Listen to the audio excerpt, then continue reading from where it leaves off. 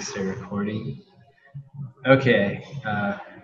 Thanks everyone for tuning in. My name is Eric Obanoff, and I'm with $2 Radio headquarters here in Columbus, Ohio. And we have the distinct privilege of hosting this special conversation tonight between Jessica Luther and Kavitha Davidson, the co-authors of the brand spanking new book, Loving Sports When They Don't Love You Back, which just came out from the University of Texas Press. And we were just talking about how gorgeous the design was and the attention to detail with the material the book was made out of. But Jessica and Kavitha are going to be joined in conversation with Hanif Abdurraqib, who says of the book, "I am thankful for this text as a reminder, among a great many other things, that affection can come with a responsibility. Luther and Davidson thoughtfully reckon with sports and their long history of inequity, seeking accountability without dimming the impact that sports have had on their lives, and many lives beyond theirs. This is a generous book, one that I will sit with for years to come." The book has gotten really tremendous early coverage too. I saw the great starred review from Kirkus and Publishers Weekly had glowing things to say, as did the Bob Costas, which is pretty cool. Jessica is a freelance journalist whose work has appeared in Sports Illustrated, ESPN The Magazine, the New York Times Magazine, and is the author of Unsportsmanlike Conduct, College Football and the Politics of Rape, and has written extensively on the intersection of sports and violence off the field. Kavitha A. Davidson is a sports writer and host of The Lead, an in-depth daily sports news podcast produced by The Athletic. She's on the board of directors of the Yogi Berra Museum and Learning Center, and was a writer with ESPNW and ESPN The Magazine, and a sports columnist at Bloomberg, covering the intersection of sports and society, culture, politics, race, gender, and business.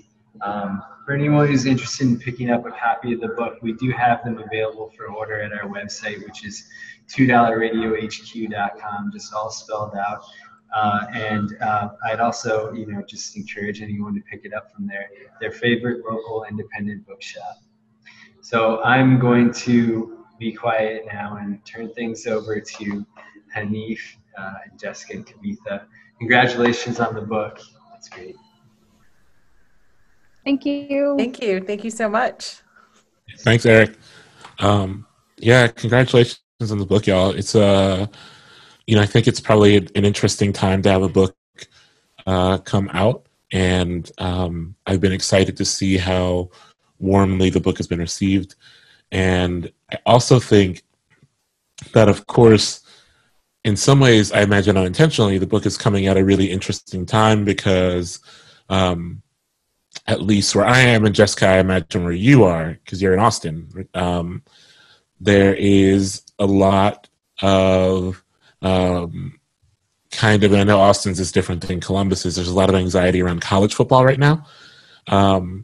So much so that in Columbus, there are people who kind of have decided to protest by merely putting on OSU clothes and going to just yell at the horseshoe, to yell at the structure, as if as if a season will emerge from the horseshoe's bowels.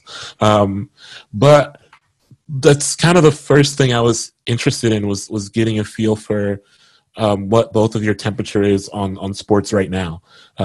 Not just on the consumption of sports right now, but also how sports has become kind of this even more of a lightning rod than ever, perhaps because of this intersection of both the pandemic and the forever racism.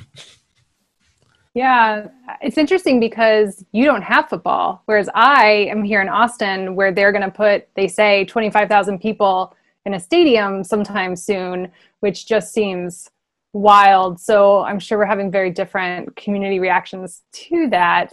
But yeah, sport right now, I certainly am a conflicted consumer in this moment. The book in general it's really weird to us that it's hitting at this point in time, because we had a pure panic moment back in March right before it went to print, correct? It was about to go off where we could no longer do anything with the book.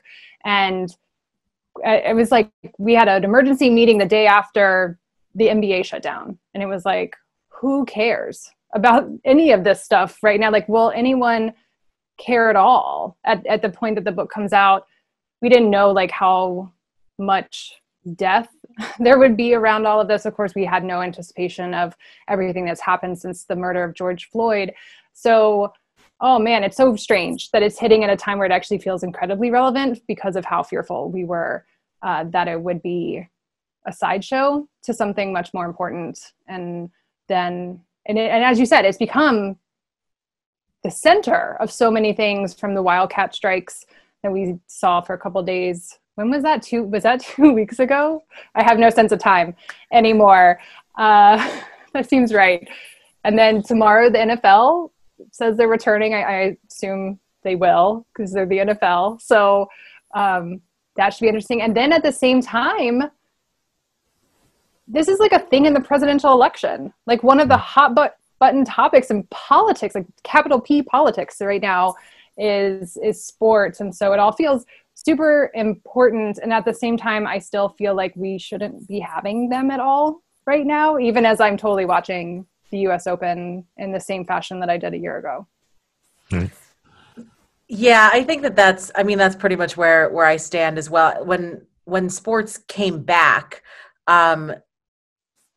neither Jessica nor I felt good about that fact, right? Like, I think we were both very skeptical about the NWSL bubble and then the NBA bubble and the WNBA bubble. Thankfully, they have worked. But, I still feel extremely conflicted about baseball. Like Jessica said, the NFL is coming back tomorrow with no bubble plan. They're just going to play they're kind of going about business as usual. And, you talk about 25,000 fans being in the stands for college football.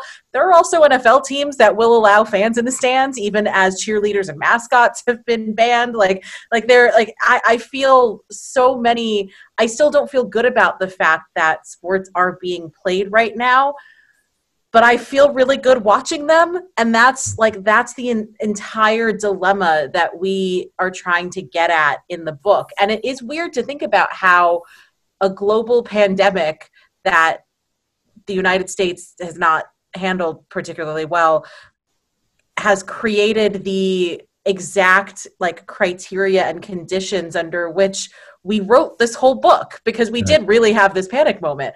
And then all of the things that have ensued since March have just highlighted some of the issues that we've talked about here. So I think that, I wrote several years ago, and we quote a piece that I wrote for ESPN where I said sports have always been political.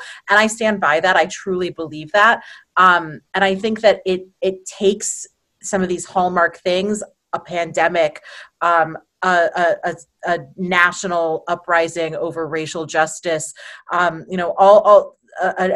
national uprising over sexual harassment and violence in the workplace and things like that, to bring some of the ways that sports intersect with these things to light. But sports really are just a lens through which we are viewing all of these things, because nothing that we discuss in the book isn't something that is happening in broader society. So there's something that I've been really running up against, and it is the American rush to return to this idea of normalcy, quote unquote normalcy.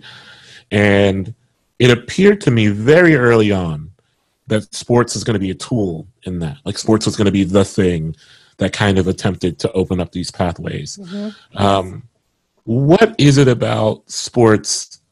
For me, I've been struggling to watch sports. I did enjoy watching the NWSL.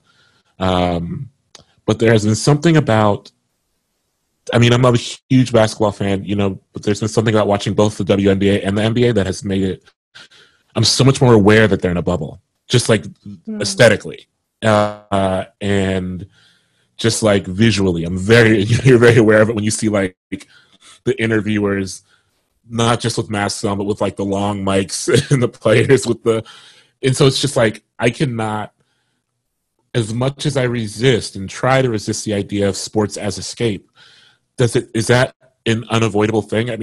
Is it what makes it so that sports can build this bridge back to a normalcy, even if people don't want a return to normalcy? That's a really good question, man. Oh, what is it about sports? That's a great question. I think we have an entire narrative with sports in this idea or myth of sports that it's unifying.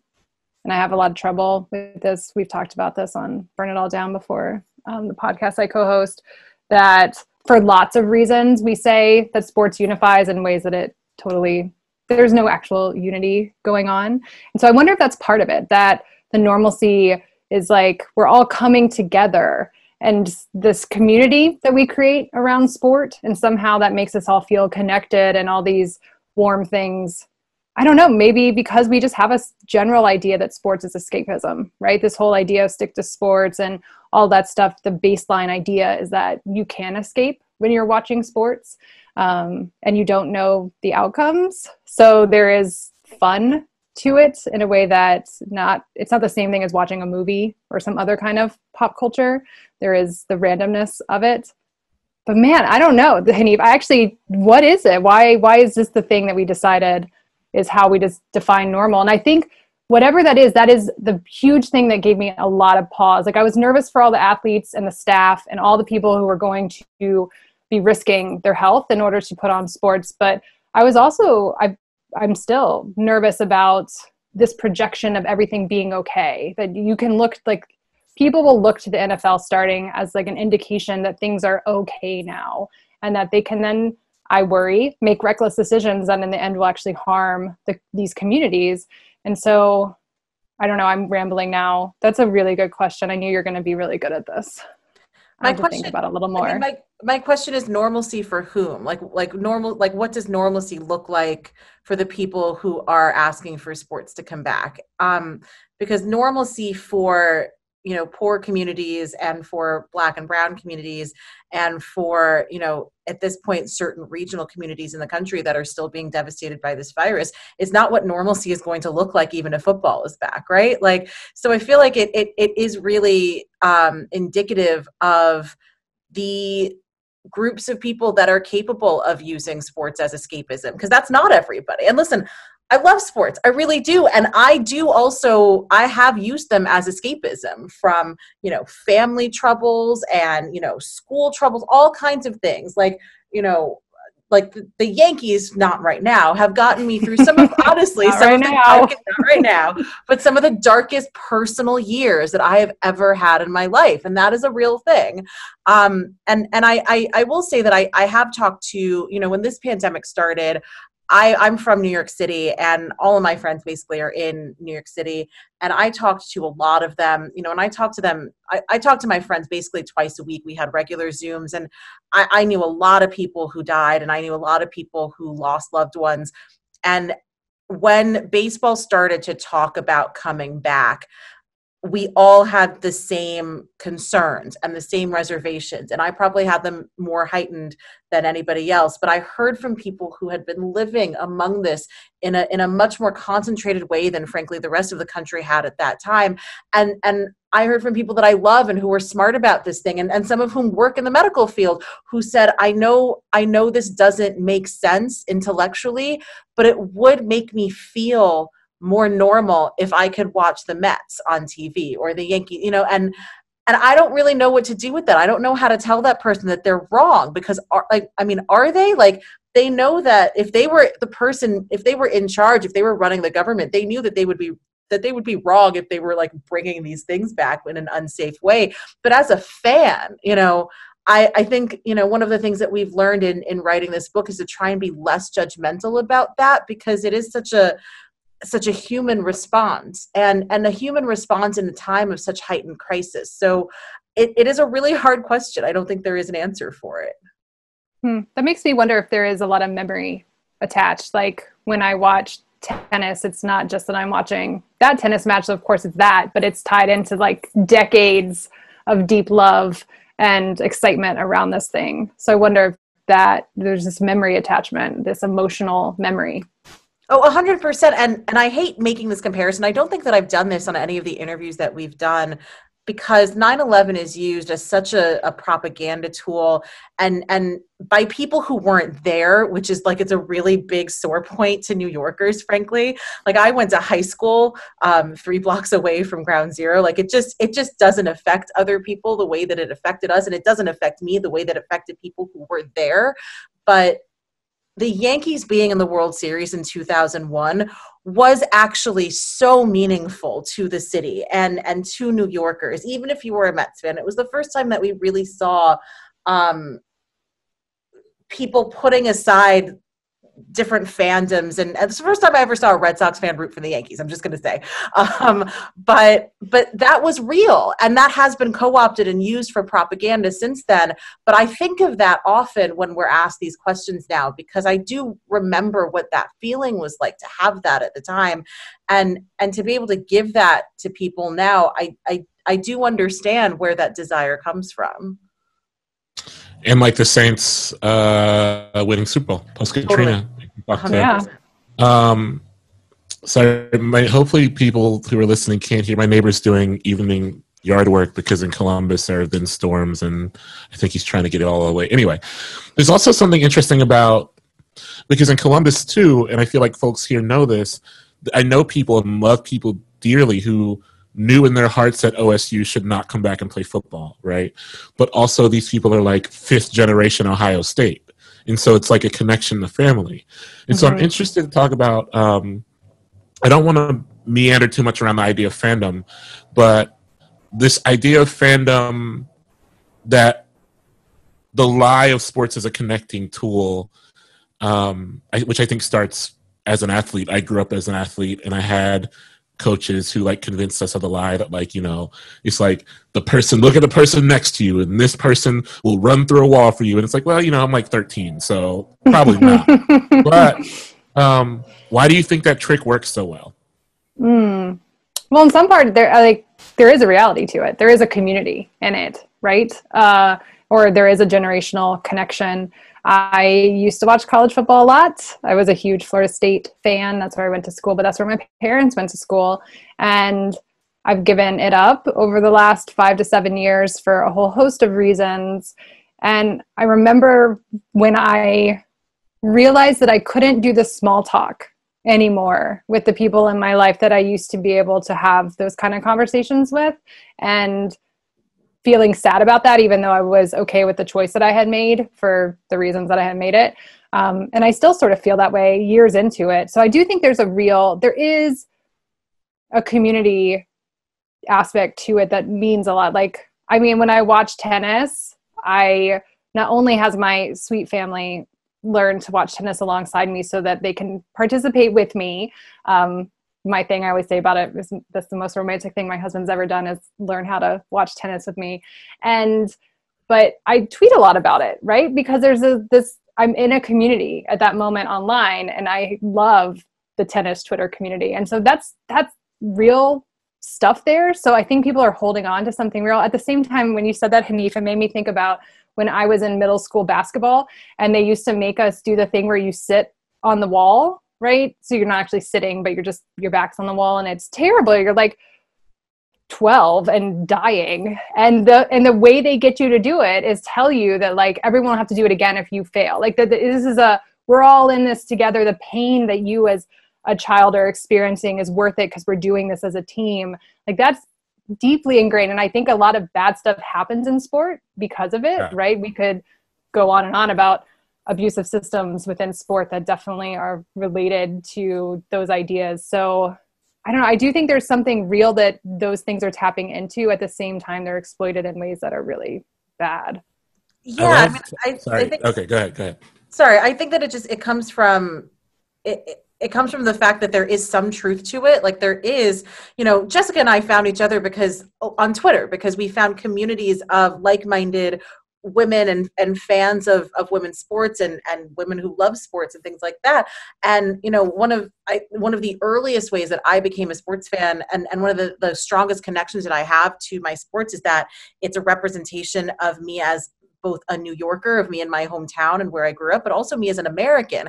And at the same time, the fact that I look like I do, I'm an Indian American daughter of immigrant woman from New York City, is used against me to deny my sports fandom, right? So I think that there is a grain of truth to it that, like Jessica said, gets exploited.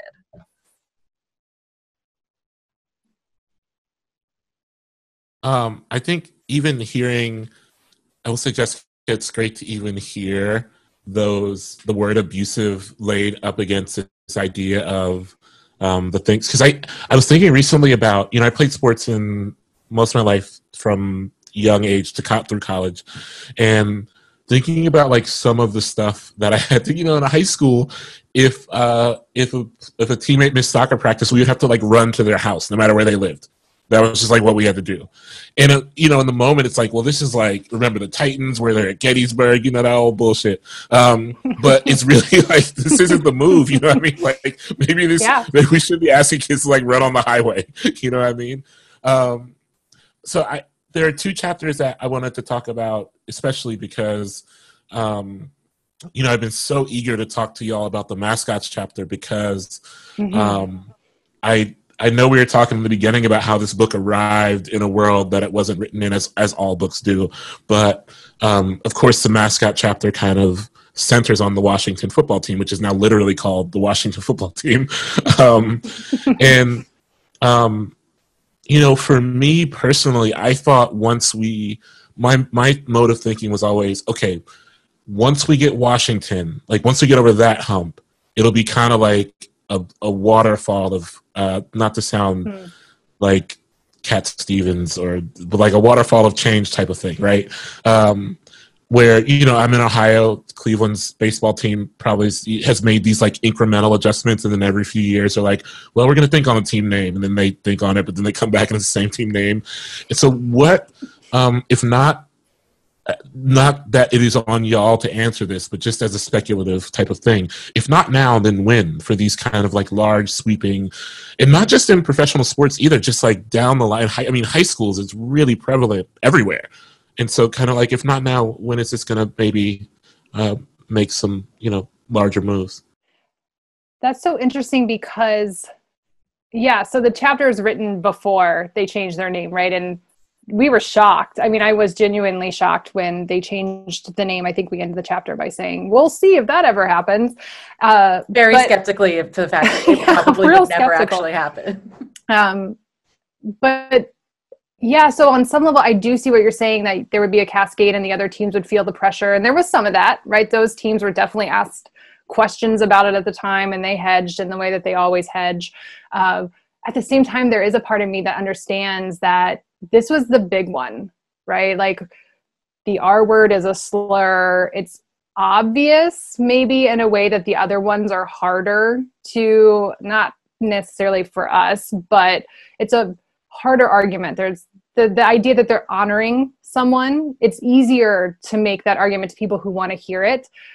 So on some level, not being the R word makes you look good, if that makes sense. So I can see how those teams being like, well, we weren't a slur, so we're doing okay. If you're a slur, you should have to change it. And I will say, I think it was the Illuminatives account tweeted not long after they changed the name that there are something like 83 high schools in America that still have that name as their mascot. So it's certainly still an issue. Like that exact word as a mascot is still an issue throughout the country. But, the whole chapter argues that Native mascots have to go from top to bottom. But I do think it reminds me of when I worked on Baylor around sexual assault and their football program. And I do feel like there are a lot of programs that are like, well, we're not them. So like, the bar to what is unacceptable was set really high. So now the bar is like, you're the slur. And if you're under the bar, then at least you're not that. So I can see how that would work against the change actually cascading down. Yeah, and I'm just going to keep pointing out whenever someone asks us about this, that it was not a small thing that FedEx played a part in this, that there was money at stake. You know, Dan Snyder didn't just like suddenly have a come to Jesus moment and decide to do this out of the goodness of his heart. Like, this was forced in every way possible. You'd have to believe there was goodness in his heart I mean, to like believe that narrative. And anyway, there's a lot other things going on around Dan Snyder right now also that we should continue to pay attention to, right? So it's a confluence of all of these things. But I will say also, like, I have definitely had so many moments in the last 5 years where I have thought, if not now, when? And in the last 6 months, had the when be answered. You know, when we all, I think it was actually 5 years ago, right? And it was 2015 when we were having the Confederate flag debate in the Capitol building in South Carolina. And that's when we thought it would be finally banned from NASCAR. It would finally be, you know, this thing that we had to stop talking about. And it, again, took 5 years. It took the killing of George Floyd. It took this mass uprising in a way that we haven't seen in recent years, at least, and galvanized. But it also took players with, like, threatening to withhold playing for their college teams and all kinds of things coming down in order to do this. And NASCAR did finally actually make that decision. So I tend to veer on the very cynical of, yeah, I mean, if Washington can do it, why can't Kansas City get rid of the chant? And why can't Cleveland change their name? And why can't we get rid of the tomahawk chop in Atlanta? And you can go down the line, you know, you can way past professional sports, obviously. But I do think that, you know, as Jessica said, the big one is always the biggest one to overcome, even if it does kind of create that barrier for what the next one will be. And I wanted to talk very specifically about women's basketball, and for a couple reasons. One, so I was on Twitter, there was, you know, someone was passing around one of those, like, who's the best athlete you've ever seen in person type of things that comes up every few months. And for me, like, I saw LeBron James very up close in high school, so I don't think it's ever fair for me to really answer. But I was also thinking about Katie Smith, who, back in the day, Columbus, y'all probably know this maybe, but Columbus had like a semi-pro women, like pre-WNBA, there was like, you know, a league and the Columbus Quest were in it, and we got a very young Katie Smith who was just like unreal, unstoppable. And that was kind of like my first live exposure to basketball, was seeing the Columbus Quest play. And I think having that had kind of already like built excitement around the WNBA for me. And I love Tisha Penicheiro coming up because she was like flashy in ways that I aspired to be flashy. You know, there was a point where like her and Jason Williams were both in Sacramento playing point guard, and it was like no look passes all the time, you know, that type shit.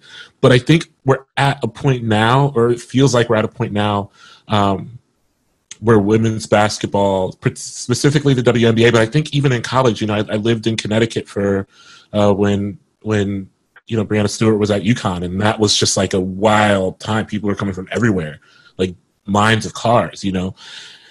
And it occurs to me that like we're maybe at a time for specifically women's basketball, WNBA and college, where the excitement feels like it is reaching a fever pitch, not just, you know, when I was coming up, it was very much like marketed to young women in specific. I remember that. And I remember feeling like, well, you know, like, I mean, a couple of my friends like it too, you know, but now it feels like it's just like, this is basketball, it's good, and you're going to like it. And also there are personalities associated with these games that you've got to really pay attention to.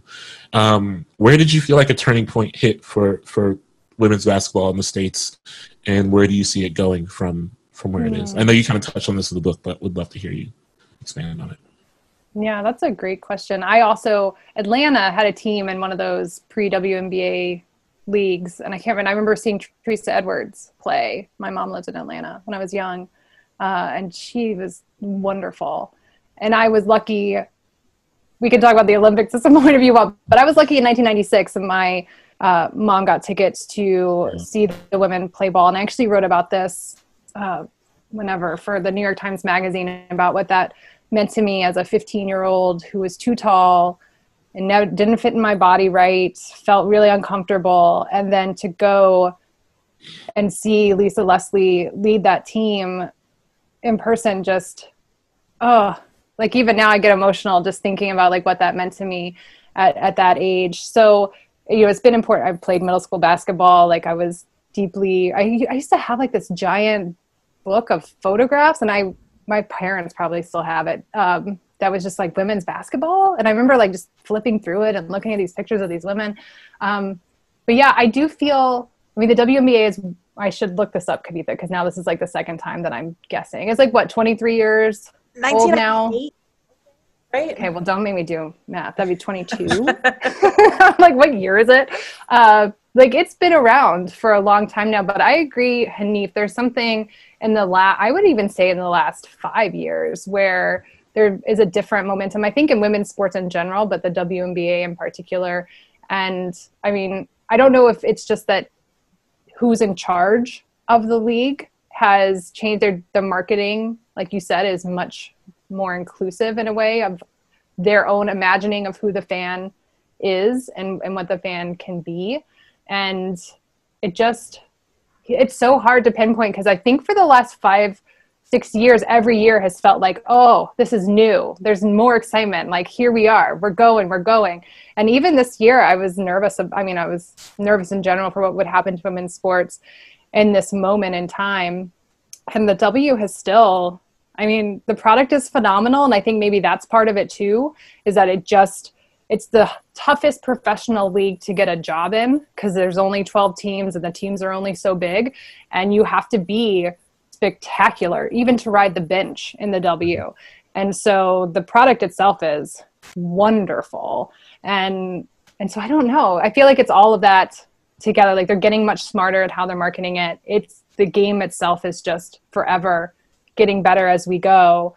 And maybe it is, social media probably helps that there were more informal channels through which people could find each other that were fans and spread information and, gifts.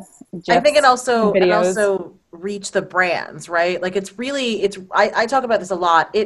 It's so difficult to tell men who make decisions in marketing and programming roles not to do something the way they've always known to do it, the way that it's always worked, kind of. That including demographics and including viewers and fans that you don't always market to, you don't always think of. And I think we started to see this in earnest, I want to say 2016 or 2017, because I remember I was at ESPN when ESPN released its WNBA schedule, and there were primetime games, and most of the schedule was in primetime and not at like 2 p.m. on a Tuesday or like a Saturday when nobody could find them. I remember that happening. And it was around the same time that you started to see Nike, but you also started to see Under Armour especially really start to market to women, but not in a condescending way, in a like, women work out and women are athletes even when they're not professional athletes, and we should be hiring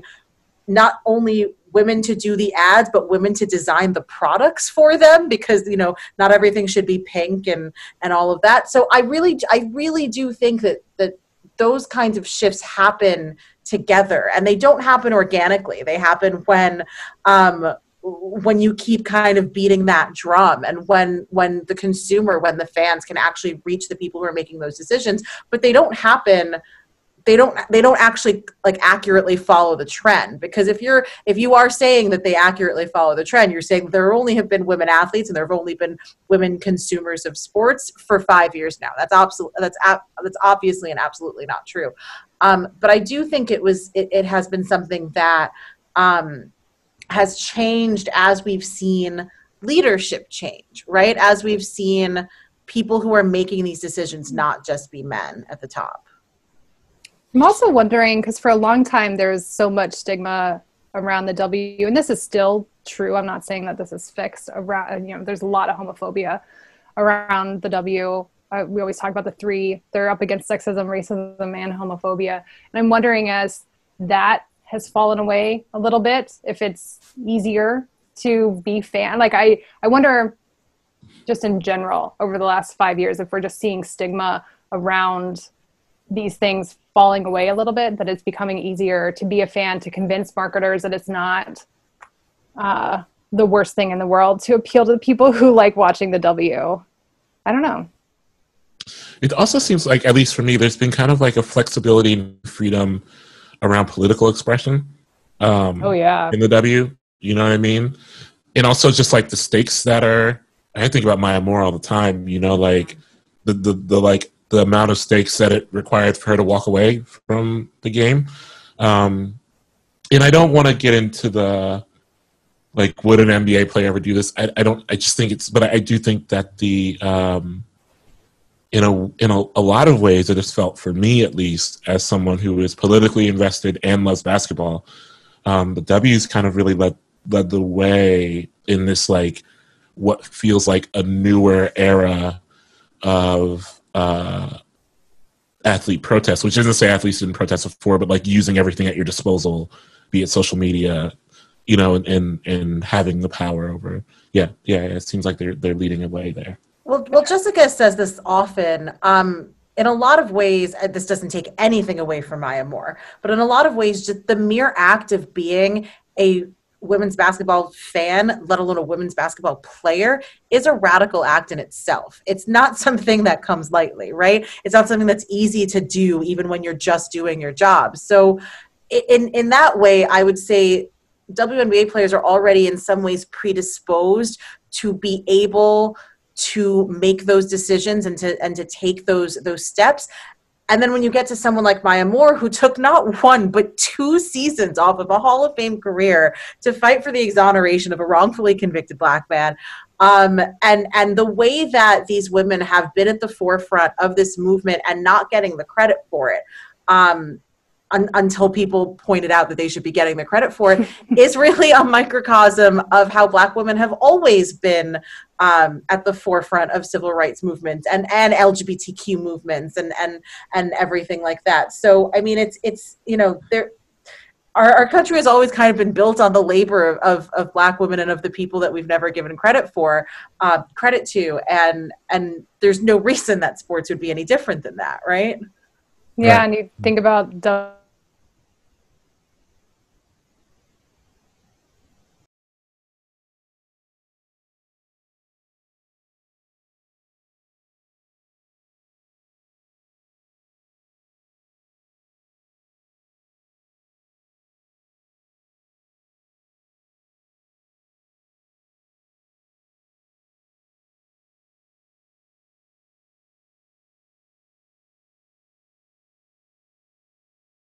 middle that the NBA players, even though they still they're not in the middle, they're not the center where the power is, they're definitely outside of it. They're so much closer than the women are in lots of ways. And so it's not that it's easier then to do these very brave things that they do, but I do wonder if that makes it easier for them to navigate that there's no real chance that they're suddenly going to show up in the center of power. Right. Ash, I'm glad you brought up the '96 Olympics. You know, we got that great documentary on the Dream Team, but I would love a documentary on that '96 women's team. That was really like an awakening for me when it came. Like, that team was just loaded, you know. And of course, like, you know, other teams have also been, you know, it's like American sports. Other teams are also equally loaded, but I feel like that one was like real. It feels like some of this is a failure of the American imagination, but I feel like there are landmarks placed along kind of like groundbreaking moments for women's sports, be it that World Cup team or the '96 Women's Olympic team. I don't know. But one thing I wanted to talk about, so I stopped watching football, and I know, like, Jessica, you have as well. And Kavitha, have you stopped watching football as well? Are you out on football? I haven't. I actually have a fantasy football draft later tonight. I would say it's the first time I've played fantasy football in quite a while, actually. But I will say, of the sports that I historically have loved, football is the hardest one for me to watch. It's the one that I wouldn't say I've stopped watching it, and I also just can't for my job. But it's the one that I watch the least, and I'm including, like, I don't know. I'm trying not to denigrate hockey because I actually really love hockey, but I'm including every sport when I say that I watched football the least of all the sports, which is difficult because it's ubiquitous, right? It's everywhere if you're a sports fan, let alone a sports writer. Yeah, I mean, I giving up on the NFL. I gave up on the NFL in 2015, and I live in Columbus, Ohio, and so giving up on college football is kind of like you have one foot in the door, even if you don't want that foot in the door, right? Yeah. Just because it's but I'm interested in. So often, a thing that I've struggled with, and I struggle with this in pop culture too, with my other work, quote unquote, as a critic of things, is that people so often frame divesting from anything or abstaining from anything as a series of righteous decisions, and for me, it is most often a series of anguish decisions. Because to abstain from football meant that I was removing myself, or was dislocating myself from a lot of warmth, a lot of small talk, as Jessica mentioned earlier, a lot of connection with people. My brother played college football. Like, these are, people I love that I can no longer connect with on a level. And to me, it just doesn't feel like this righteous thing that I can then hold over people. And I think that framing it as righteous gets this shit, sorry for cursing, Eric, if you're like behind the $2 radio thing, like, damn, he's cursing again. Framing it as righteous, you get this shit that's like, this binary that presents the NBA as the righteous league and the NFL as the league of degenerates. So I'm curious to hear you both talk about, at the center of this book, working through loving sports when you don't feel like the love comes back to you, and how have you found yourself, if you have, how do you find yourself kind of gradually divesting and replenishing through that divestment? Well, I'm going to jump in on the righteousness part in particular and say, like I said before, that I'm a really opinionated and really judgmental person, and I apply that to myself. I'm extremely hard on myself as well. And like I said before, one of the things that we both learned in this book was to try and not be as judgmental of people. So I don't think that there's a righteousness to the decision to stop watching football. The fans that we interviewed who did say that they had stopped watching, whether it was football or another sport, did it out of self-preservation, did it out of, not wanting to confront that anguish. And that is completely fine. That is a totally acceptable response to the dilemmas that we explore in this book. At the same time, I do think that it's alienating, and it's, I don't know. I mean, it's morally relativistic, frankly, to be placing that righteousness on other fans who haven't made that similar decision, because where do you draw that line? This is the question that I always ask. Like, how do we decide where that line is drawn? On the one hand, I have said in every interview that we've done that almost every issue that we discuss in the book is something that I do really truly think is fixable. It's just really hard to fix these things. But I do think that we can fix systemic racism and homophobia and some of the things that we fixed here. We cannot make football safe. There is just no such thing as safe football. So that's the one, that's the one line that I will draw between football and the other sports and the other dilemmas that we outline here. But if you're talking about, you as also writing about pop culture, how do we decide what is cancelable for a broader society? We can only make those decisions for ourselves, right? And I'm always saying that, the arbiters of the culture that are worth keeping around, despite the things that we find objectionable, are always going to are at this point, higher class, wealthy, educated, mostly white, that kind of thing. There is a reason that Michael Jackson is canceled and Jackson Pollock is not. So I take a little bit of issue when people do try to say that, well, how can you stand to watch football anymore because this and this and this happens? That's absolutely fair. We lay out how all those things happen in the book, but all of those things or similar things are happening, not just in basketball and hockey and tennis and golf, and we can go up the upper echelons of what the sports are, but all these things are happening in music. They're happening in rap as much as they're happening in opera. The conductor of the New York Philharmonic had to relinquish his post a few years ago because of the Me Too movement, and I just think that the people who are making the decisions about what culture is worth withstanding these objections that we have never do it on a consistent basis outside of who is consuming these things. I really like anguish versus righteousness, because it is totally anguish, isn't it? Like, there's sometimes I feel righteous about my decisions, but most of the time I do just feel deeply conflicted. And I think one way that I can tell is I don't really want to talk to people about it all the time. Like, I don't want to have to justify or explain myself, because there is a lot of hurt involved in making these choices. And there is no right one. Sometimes there's a right one, but like most of the time there is no actual right answer. So I don't know how to deal with it is like its own beast. I think sometimes I just feel bad about it while I'm still watching.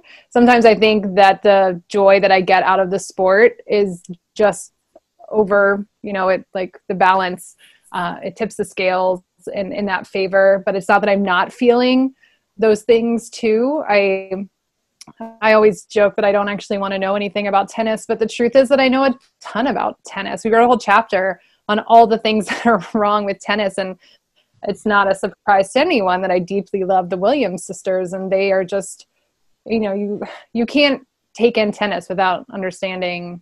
I'll curse alongside you, Hanif, all the shit that they've had to go through in order just to be standing on that court today.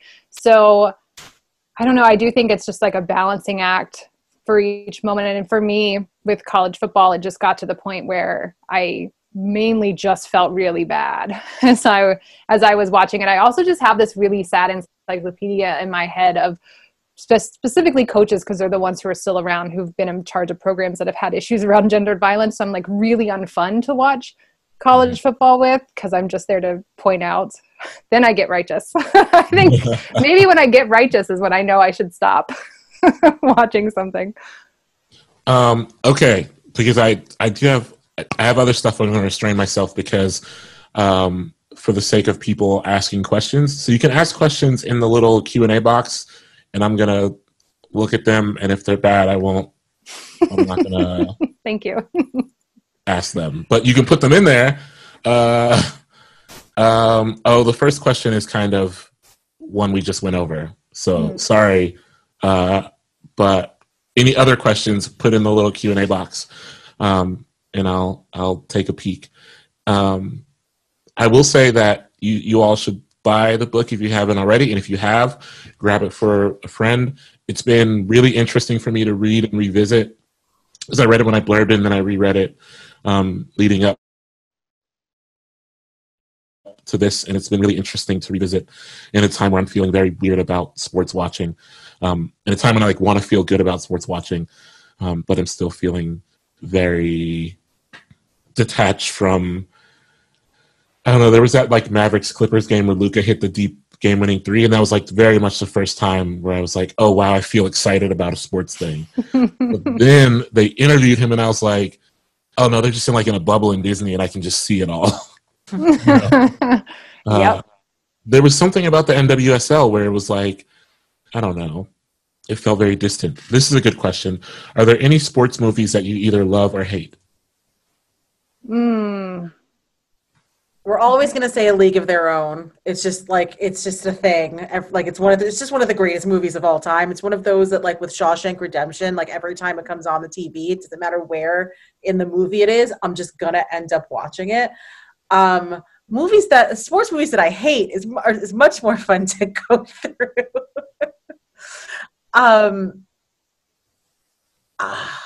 I'm not a huge sports movie person, actually, but I will tell you that when I was in high school, I feel like my family must have had a subscription to HBO, and they had a subscription to some movie channel, and Blue Chips with Shaquille O'Neal and Anthony Hardaway, and I lived in Central Florida, and so I was a massive Orlando Magic fan at that time.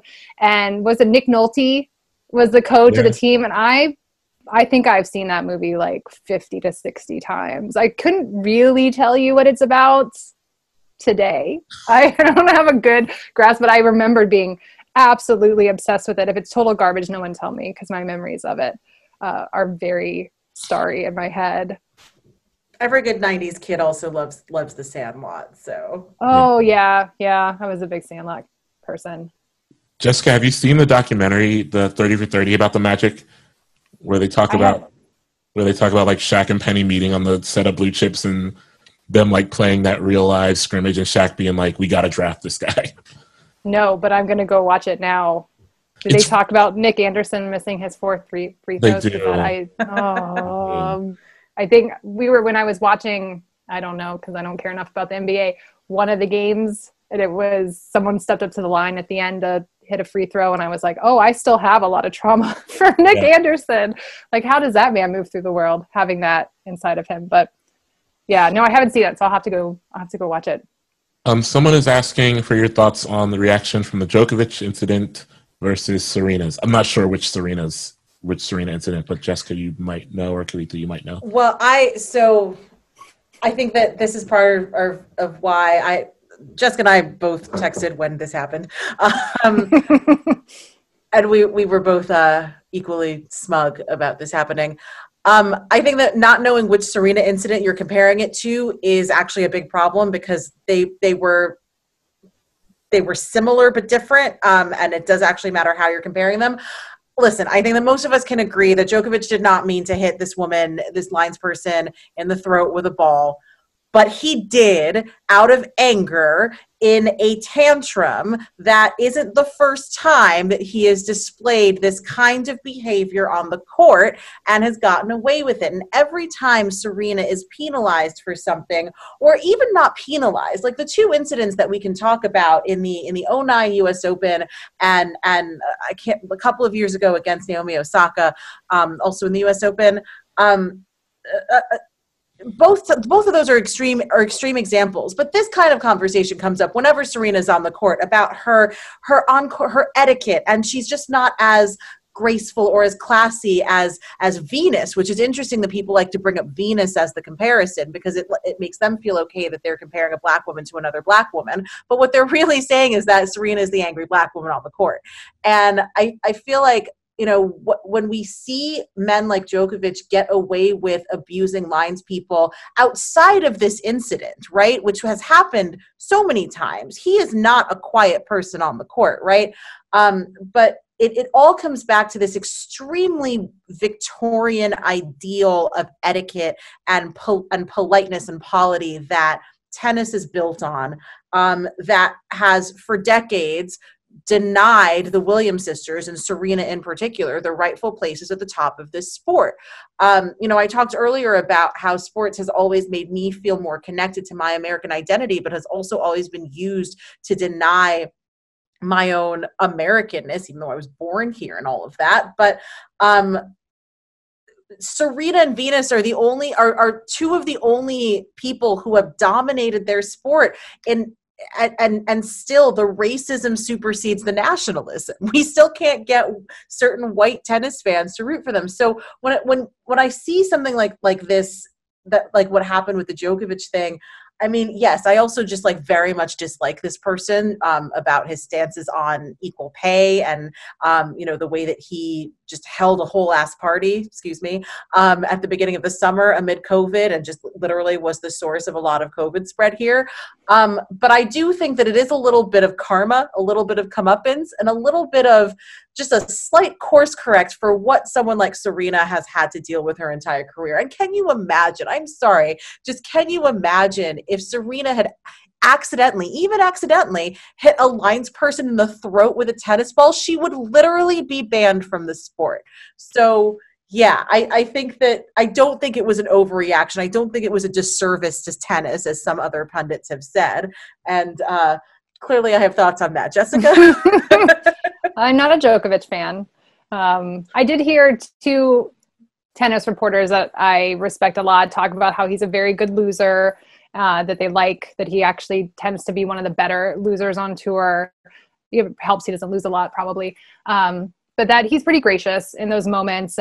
But I think he definitely is a jerk in a lot of ways, but doesn't get this sort of, like, who was it? John McEnroe, which we could talk all day about John McEnroe, but I think he was saying, like, this is going to stick to Novak and, this will follow him around. And I was like, no, it literally won't. Like, no one will care in the next turn. It'll be like the redemption of Novak Djokovic. Can he overcome? Whereas, Serena, we are still talking about the US Open from 11 years ago or whenever. I mean, they changed how they do line judging because of Serena, because she was right to be angry, right? Like, so I mean, I was a little bit smug about it because I'm not a fan of his, but that's so funny, Kavitha, you talking about like the idea of tennis and the prudishness of the sport, the conservatism that's baked into it. I was just saying to my husband last night that Azarenka, she's playing right now, I believe, to see if she's going to get into the semi. And I told him that I was going to root for her and that I always have, and in large part it's because she's really loud. And there are people who and have all reasons for not liking it, but I love the women who scream when they're on court because they just piss so many people off. And there's a part of me that finds that attractive in some way where I just want to root for them. I rooted for Sharapova when she was out there yelling because it's going directly against what tennis is supposed to be. So yeah, I mean, Kavitha's 100% right. If Serena had hit someone in the throat, it would be like a month-long discussion and we'd have to talk about it every single year, every single time. I'm not even exaggerating. I'm not sure if she wouldn't have been arrested. We have seen arrests on courts. I'm not actually exaggerating. Like, also to your point, Jessica, with the grunting, I can't remember who the player is, but our Blue Jays reporter at The Athletic, Caitlin McGrath, who is also a huge tennis fan, texted me recently that a Blue Jays pitcher grunts when he throws a pitch because it's a tactic that he picked up from women tennis players that he appreciates. So, yeah. All right, so one more. We're running up on time, and I want to make sure that y'all can get to your evenings. Who are the athletes you're most excited to follow over the next few years in terms of their work as activists? That's a great question. Oh boy. I mean, I think the W is obviously the place to look first. I'm a huge Laisha Clarendon fan. They play Connecticut Sun. They were on the Atlanta Dream before. So in my head, I was fortunate to sit on a panel with them a few years ago, but they've been spectacular. Elizabeth Williams of the Dream, she is often pretty quiet, but we've seen her really step up. She's also just a phenomenal basketball player. I don't know. Naomi Osaka is fascinating to me. I just love everything. I love everything about her affect, just in general. So then to see her, I really feel like we've watched her be activated, and she had this great interview with Soraya McDonald, and I bring it up all the time because I feel like this was really the turning point. And what we've seen publicly with her, she talked to, I know Soraya it was the Australian Open, I want to say after the US Open. So I think that was the one she won after she won the US Open against Serena. And Soraya had gone down to Australia and met with Naomi, and they're talking about everything that happened after the US Open. And Naomi starts crying at one point, and her handlers basically are like, oh, interview done. Like, we're not in. Naomi's like, no, I want to talk about this. And she, for the first time, I believe it was the first time, and I'm sure it helped that Soraya was a Black woman that she's confiding all this into. She said that seeing how people reacted to Serena in that moment was so hard, that she knew that people were on her side because they were just so anti-Serena and all the racism in that moment. And so I just think seeing her activation has been really fascinating. I think Coco Gauff in the same way. I mean, what is she, she's still 16, right? Tennis in general is such a fascinating space for players of color in this moment. So I think that I'm going to stop there. Yeah, I mean, adding to that, I would say the Ogumake sisters, because I mean, Shanae now has a huge platform at ESPN, and she's given, before that, she gave a really raw interview to Marcus Thompson at The Athletic. I am not kidding when I say that LeBron is going to run for office, and like I think that that's just a given, right? I mean, one of the things that has been so like he's going to be Hanif's senator. Is that what you're saying? Is that what you're saying? I'm sorry, I don't know how you feel about that, man, but he's going to run. Like it's a thing. One of the things that has been so fascinating to me to watch with NBA and WNBA players is that you have the most exciting, I mean, they're the highest achieving players in their sport in the world, right? But you have the most exciting players in the flashiest sport. I don't say flashy in a derogatory way. I say this with great enthusiasm. The flashiest sport and the most exciting players taking the most boring parts of our political system, like voter registration and gerrymandering and convicted felons' rights, disenfranchisement in Florida and things like that, the things that you will never see in a political ad, but absolutely have to change. You have NBA players talking about redlining and why, why certain suburbs don't exist for Black people, and why, Damian Lillard, we did an episode of my show, The Lead, about Damian Lillard's family home and in Oakland, and how his grandfather bought this house that has on the deed that they have on it that this was not to be sold to Black people. Like, you have these incredible players, again, these most exciting and dynamic players, taking the most boring parts of our political system that need to be overhauled in order to enact actual broad change and making those things exciting. Like, these are never things that we would ever have in a political ad, but these are things that NBA players are making their fans pay attention to. And I think and WNBA players, and I think that is so important to see where that grows. I'm really curious, like, we have such a long line of athletes who have themselves been victims of police brutality, who speak about it so personally and so effectively, but also with the knowledge of the slight amount of privilege that they have, just having the money and having the platform. Like, when Masai Ujiri, who's not a player, obviously, is the president of the Raptors, but when Masai Ujiri and one of his players, Fred VanVleet, talked about the incident where, just after they had won the NBA Finals, the fact that Masai Ujiri was able to put the amount of money behind taking on the cop who accused him of assault, when, like, the video finally came out, it was very clear that the cop assaulted him and all of that. And he said, among all of now I'm going to curse, among all of the bullshit that he had to go through, Masai said, I also recognize that most people who look like me in America cannot take this fight on against a cop who is crooked in this way. And I think it's going to be really impactful for us to continue to see athletes not just putting a voice to these issues that we should have been paying attention to for decades now, but putting a real personal face to them, to fans who probably would not have cared about these things if it weren't a player that they rooted for. And that's a real sad and damning indictment of race relations in this country, but it is also a fact, right? It is also, like, reality that there are a ton of NBA fans right now who care about Black Lives Matter, who care about Black lives because their favorite player is Black.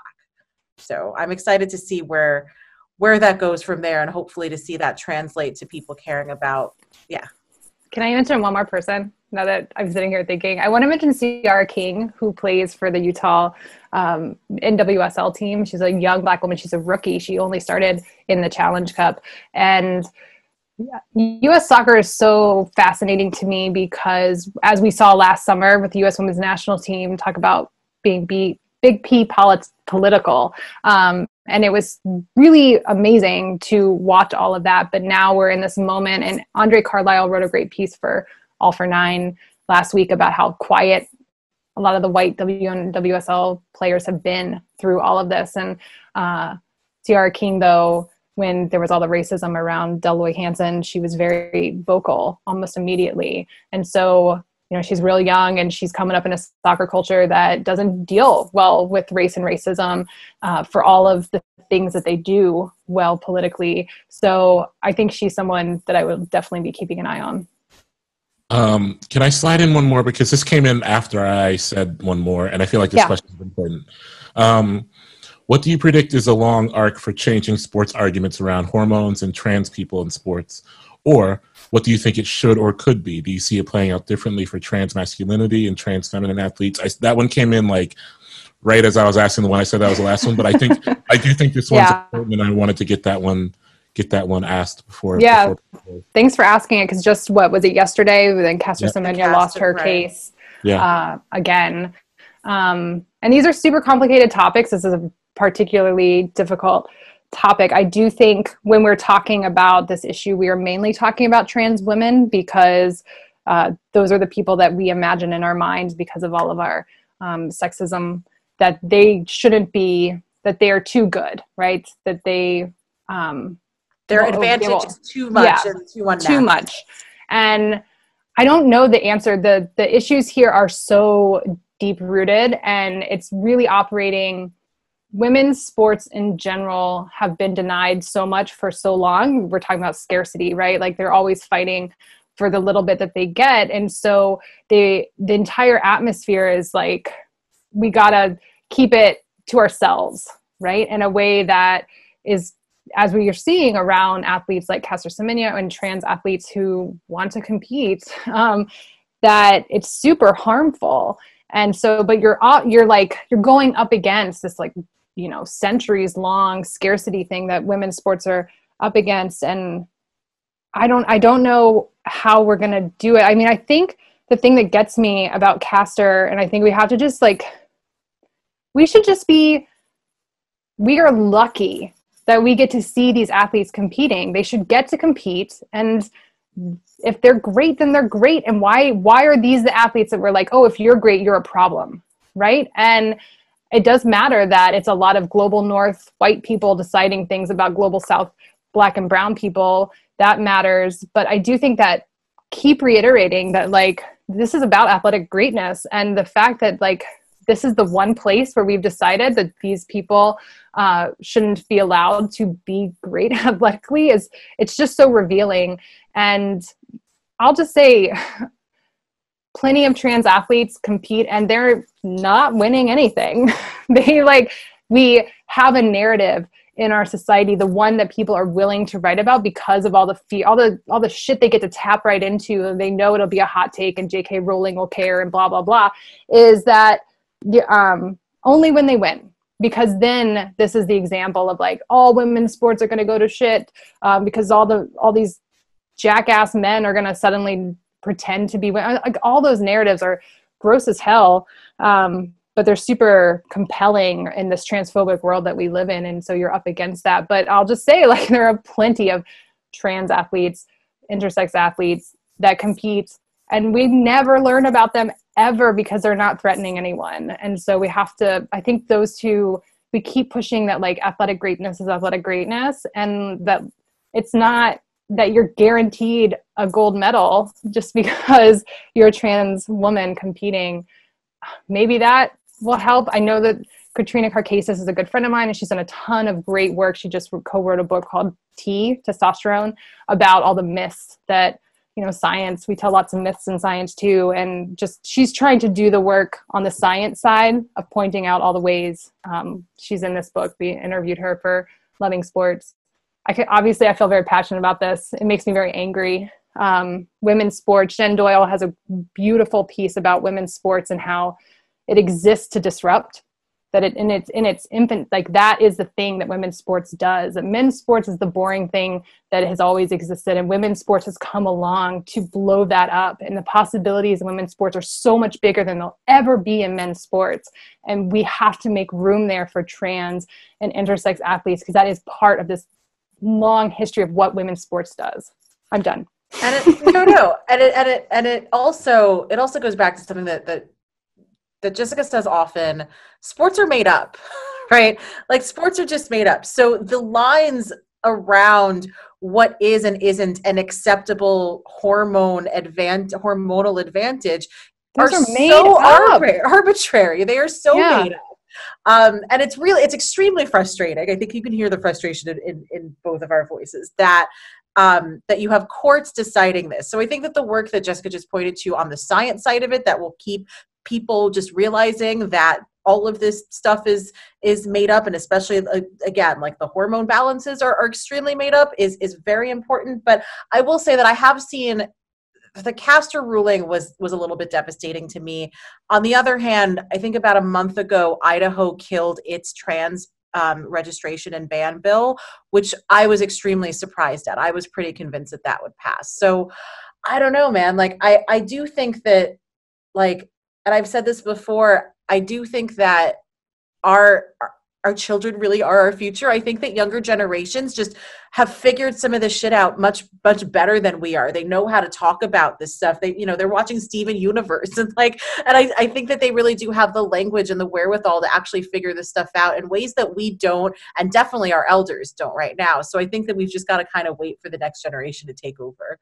And I will say that Katie Barnes, who we also interviewed for this book, and specifically for the chapter for LGBTQ+, that one thing that they remind me of all the time whenever we're talking about this is that we can have this discussion all we want about professional athletes and who competes in the Olympics. Like, that is a tiny group of people, but we really need to do better as a society when it comes to youth sports and inclusion. And Katie has done remarkable work at ESPNW telling these stories and the ways that these things operate on the ground. When you see these stories that are focused on one professional trans woman competing, you just have to resist that in some way and think about all these trans kids who just want to fucking run, like they just want to like play soccer, like whatever the thing is. And they're the ones really being affected by all of this. So I'm done. I'm really done now. All right. Thank you both for, letting me hang out and talk to you for a bit. This was really great. Thank you, Hanif. It's really so much. Been lovely. Yeah, I love the book, and I hope it continues to be received as well as it deserves to be received. And I look forward to dropping in on a couple other events and hope they go well. And y'all, this has been wonderful, and everyone who kind of hung out with us while sports are going on, I hope you go watch some sports very differently now. Yeah. Shireen told me she was going to watch this tonight, even though the Toronto Raptors were playing, which was like a really big deal. That's very exciting. I was going to say everyone here is a little bit lucky that Serena played earlier in the afternoon. I felt, yes. I was relieved when I saw the schedule. Cool. Thanks, y'all. I appreciate it very much. And thanks, everyone, for tuning in. Everyone have a good night. Yep. Thank you. Thank you so much. Good night.